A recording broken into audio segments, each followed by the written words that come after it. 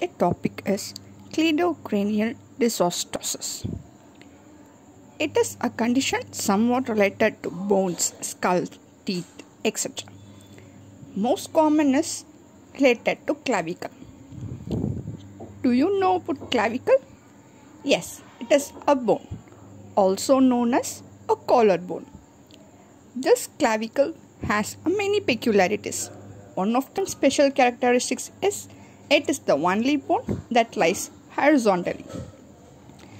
So, cleidocranial dysostosis is a condition in which clavicle may be congenitally absent or imperfectly present. So, as a result of this condition, there may be a shoulder drop because of absence of clavicle.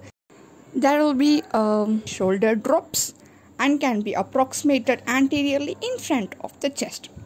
It is a rare genetic condition.